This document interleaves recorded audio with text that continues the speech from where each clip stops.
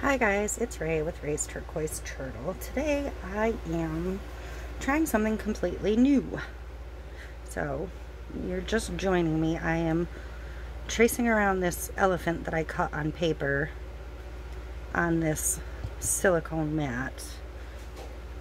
So, I'm just going to finish this up. I'm almost done. I am going to attempt a freeform mold of an elephant. I have a customer who wants an elephant for a wall hanging, and this is the only elephant mold I have. So I'm going to attempt to make my own larger mold. I have not done this. I know that people do this. Typically they don't do as detailed a shape. My understanding is they use like a rough geode shape. So I'm trying to get it to lay completely flat. It doesn't want to. I don't know if I can tape it down a little bit to stretch it. I don't have any brand new silicone mats, so I just washed this one really well. If this is something that works and I'm going to do a lot of, I will order some new mats for it. So I'm just going to tape it to this wood it's sitting on for the moment, just to hold it in place while I work.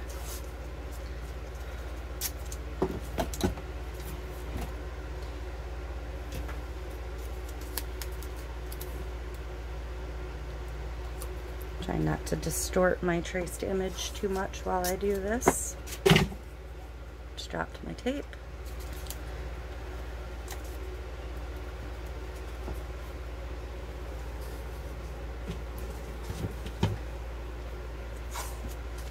Again, I have no idea how this is going to work. I know in theory it works.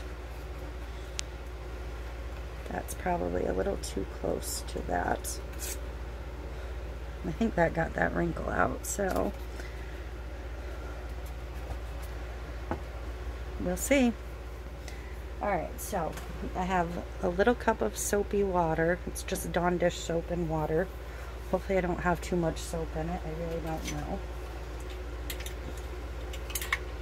I have, and this is not opened yet, just your standard caulk gun. This one's just a Home Depot one. And I have a tube of silicone. It has to say 100% silicone. I went with clear. I have not opened this yet. I do want a fairly wide bead, and I didn't want to have to build too much. But I'm thinking that to fill in here, I may need a thinner bead, or I'll have to pour some out and like hand shape it. That's where the soapy water comes in. You get your fingers damp and you can smooth and shape. So I'm going to go ahead and just cut the tip off. I think I'm going to cut it in here somewhere. Maybe, whoops.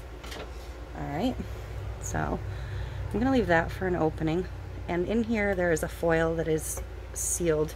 You do need to pierce that. Most of these caulk guns will come with a piercer. If you have an older caulk gun that it's broken off on, find something else. Then you just swing that back under and out of the way. I have not used this caulk gun yet, so I don't know what the rate of flow will be, but push your end in until it's snug and then start.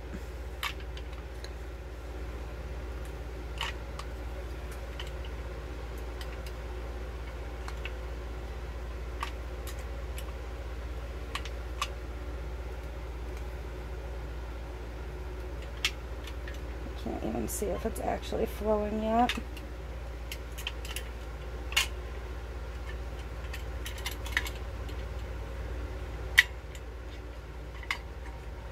I thought I pierced it well enough, but perhaps not.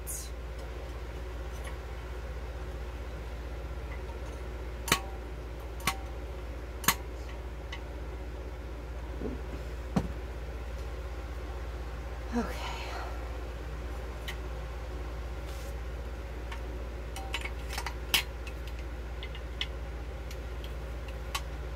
Let me try this again.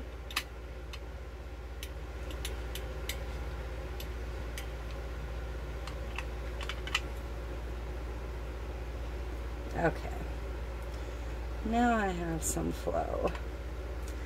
And I don't even know where to start.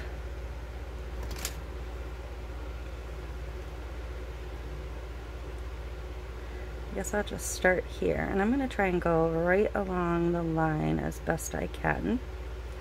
I don't really need this to be a thick pour. So when I shape it, I'm going to try and just keep it somewhat consistent. And I will make sure it is very, very level when I pour it, so I don't have to go too thick.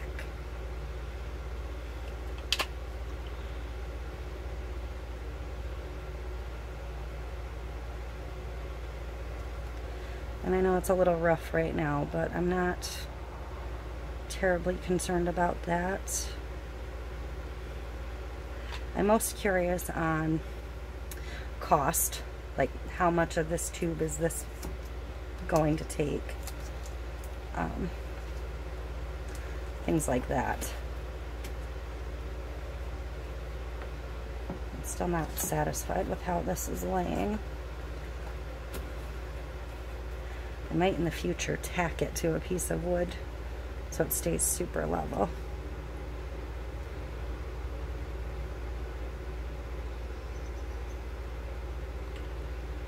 But this is another one of those tight areas. I'm going to get in there, but I'm going to have to go back in and shape by hand.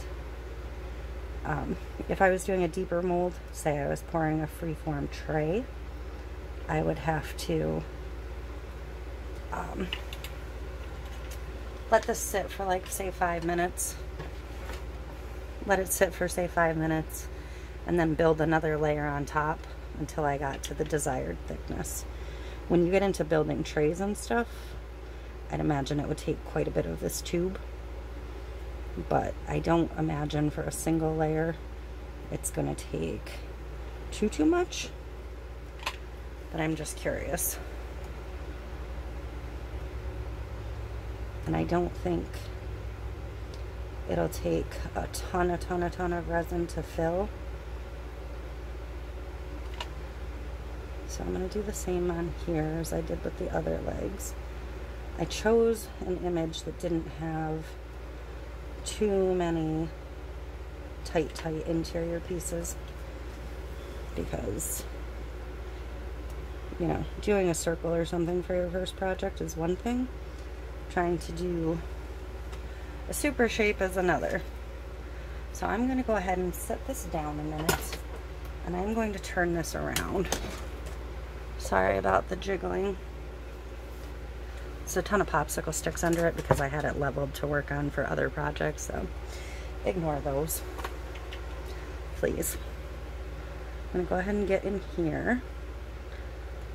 For whatever reason, silicone bonds to silicone, even though nothing else will stick to it, which is what makes doing a freeform like this possible.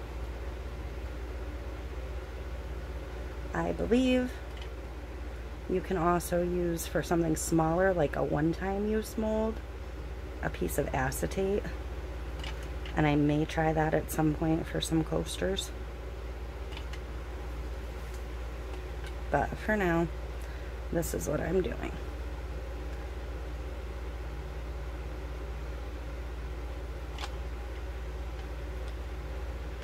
If I decide I'm going to do a ton of this, I'm going to get a electric caulk gun.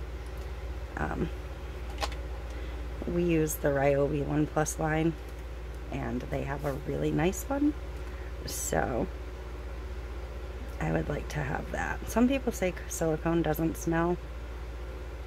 I think it smells awful, personally.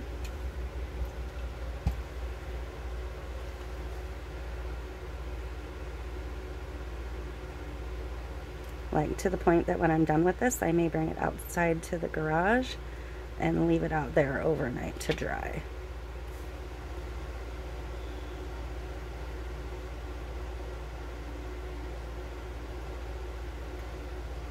Because to me, this really does stink.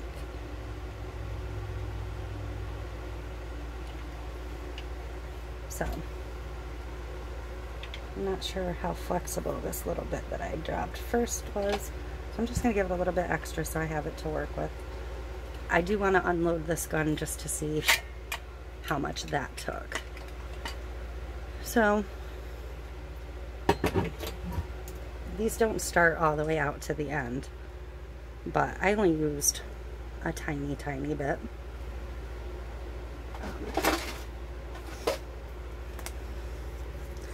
I'm going to hold them side by side just so you can see how little one layer takes. I'm just going to stick a popsicle stick in the bottom of each one. So that's the difference. For one layer, a little bit over an inch of the tube. And I'm going to seal the end of that off when I'm completely done to save it. So this is the part I'm a little not sure of. I believe I can just, I don't think I need to be wearing gloves, but you know what, I think I'm going to go ahead and put a vinyl glove on just because. Again, I didn't really watch any videos on this. I don't really know what I'm doing. It's just the way I roll. So, I'm going to put the glove on, snug it up some, and I may rip it. Yep. I'm just going to start running my finger along the edge and smoothing it. I don't really want to remove any of it.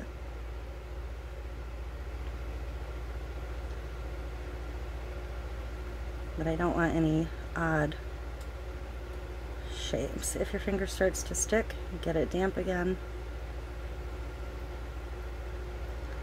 And when it comes to these leg pieces, this is where I want to actually like mold a little bit and shape it.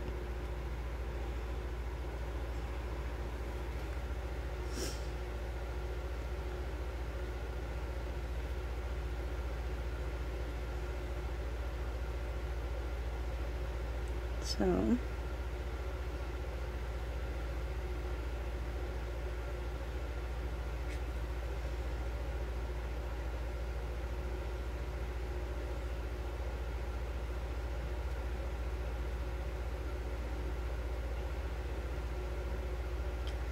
silicone will start to dry fairly quickly, but because you're pouring resin in it, you want to make sure it is fully dried. So I won't be pouring in this tonight.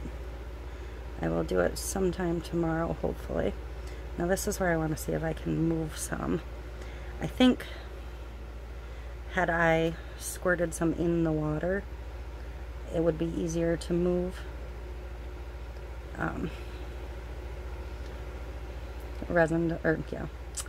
Silicone does weird things when you drop it in the water.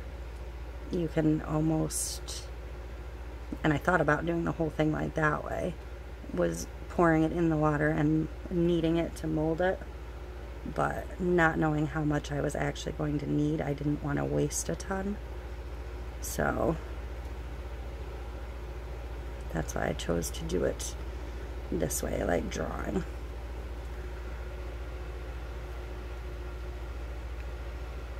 And I don't really care what the outside looks like. I just don't want a lot of random silicone floating around the inside. Like this line I'm going to pat down because it's,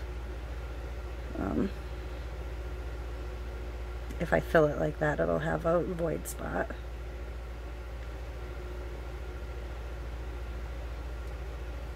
And when I go to fill this, I will probably keep the silicone handy, or keep a little blob handy just in case I have any spots that don't cling.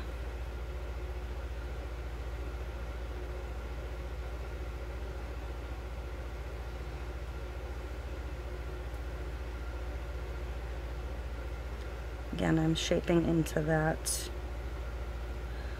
nook of the legs. So I'm going to build that wall up a little bit higher because I eliminated some by stretching it.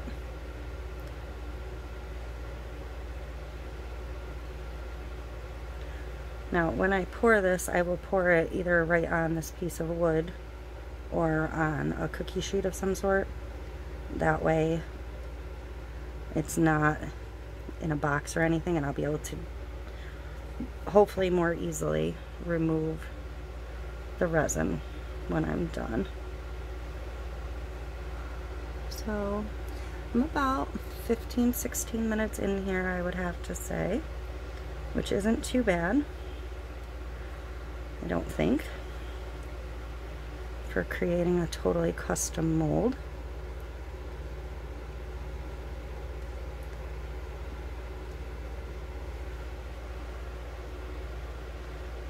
That will hopefully work. Now, as long as you don't peel the silicone from the silicone, this won't be as reusable as a commercial mold or even a handmade like 2-part silicone mold, but it should be possible to use it a couple of times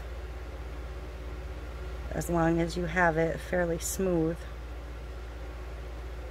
which is why I'm going through this process and smoothing everything.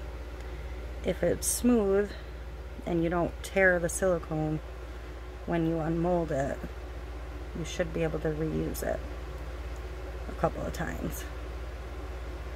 I'm not going to say you can use it 10-15 times, but if you're careful, like I said, you ought to get 3, 4, or 5.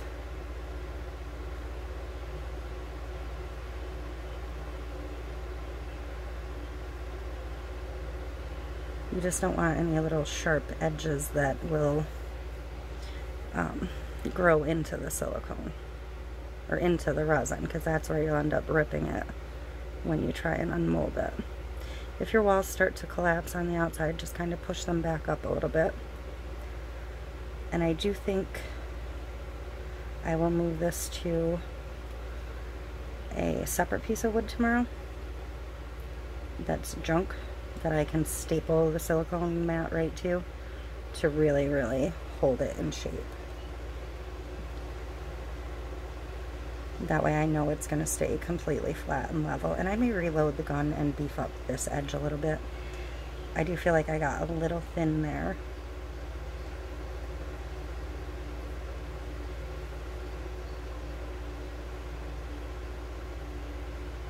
But overall, I am feeling pretty comfortable with this right now. I won't have to reshape it if I just go along the outside and beef things up.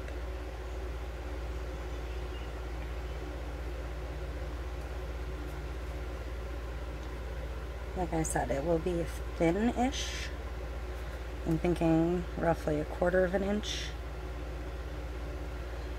thick of a pour at most, maybe slightly less, because I have to stay below the lowest point so it doesn't overflow its banks. This I've got to shape in here also. So I'm going to see if I can scoop a little bit of this excess off here again. That's already starting to harden up, so I'm going to put that towards the outside and just push in, because I do want the mouth to be defined. So when I come back in, I'm going to beef up the outside of that as well. But I'm feeling pretty comfortable with this. I'm actually pretty happy. I think it's going to work out pretty well. You have to be kind of quick. It's super, super hot in this room. So if I was doing a double layer, I'd actually already be able to run the next layer. I can tell by how this is starting to dry already.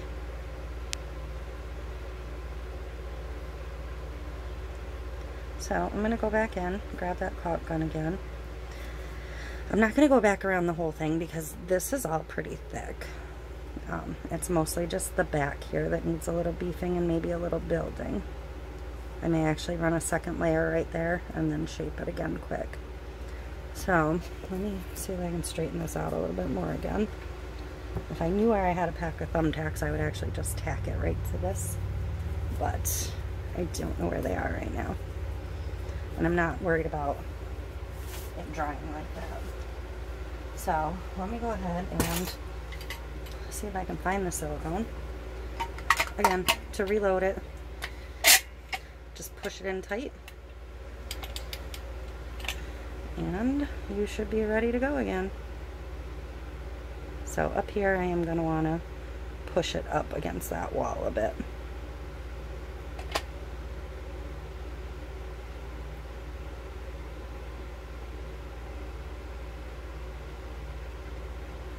And I'm going to beef it up around this edge a bit. And honestly, the beefier it is, the better chance you have of it being truly reusable anyways. I'm assuming. I'm acting like I've done this before. I'm going to turn it again.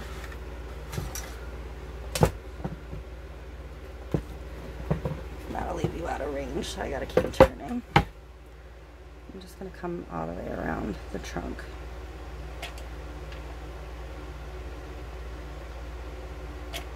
Like I said, an electric caulk gun would be fantastic for this right now. Battery operated, I should say. It won't be electric.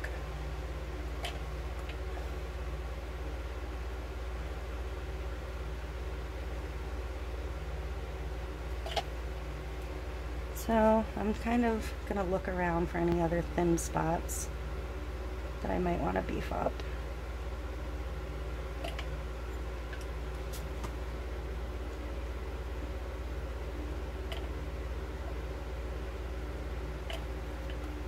Okay, so that is that again. To unload it, you push this button on the end and pull your trigger, your feeder all the way back, and it'll pop right out. You don't have to leave that out to store it. You can push it down and then it's compact. So I'm just going to go in and shape up some of that I just added.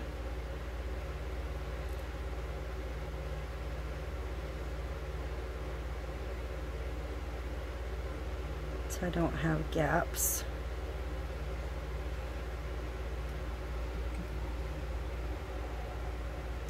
And I would have to imagine that I could go in with even a silicone brush or something and run it along these.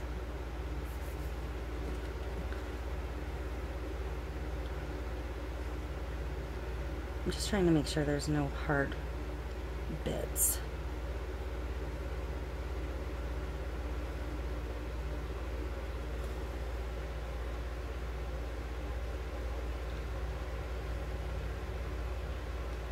So I think when I go to pour tomorrow, if I start super level, this is probably going to end up being my lowest spot. So that will be my benchmark for how much resin I put in.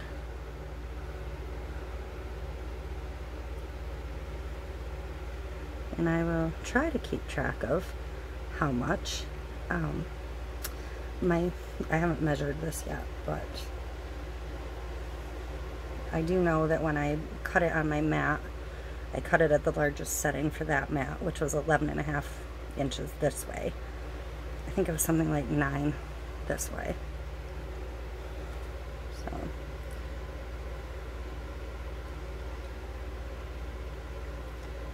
I'm just trying to smooth out. I feel like this piece is a little chunky, but I don't think it's any great big deal. So I think that is it. I am just going to tap it all down a little bit to make sure it's bonded underneath. And I will let it sit until tomorrow, and I will do a fresh video tomorrow. I'm not going to add it to this one because it's going to be two different things really. I will come in tomorrow, and if everything looks alright, I will go ahead and pour in this and see what happens. So, thanks for watching. That is my first take on a Freeform mold. If this works, I will probably be doing more of it in the future, because I think it's cool to be able to basically make anything you want. To make these hangable when I'm done, I will either put some eye hooks in, if it's thick enough, from the front or the top, and string a little piece of ribbon on it or something. That way it will be hangable as a wall hanging. So, thanks for watching. If you do me a favor and give me a like and a subscribe, I'd really appreciate it. And if you ever want to see me make anything particular, let me know. I'm always open to suggestions. Thanks. Bye.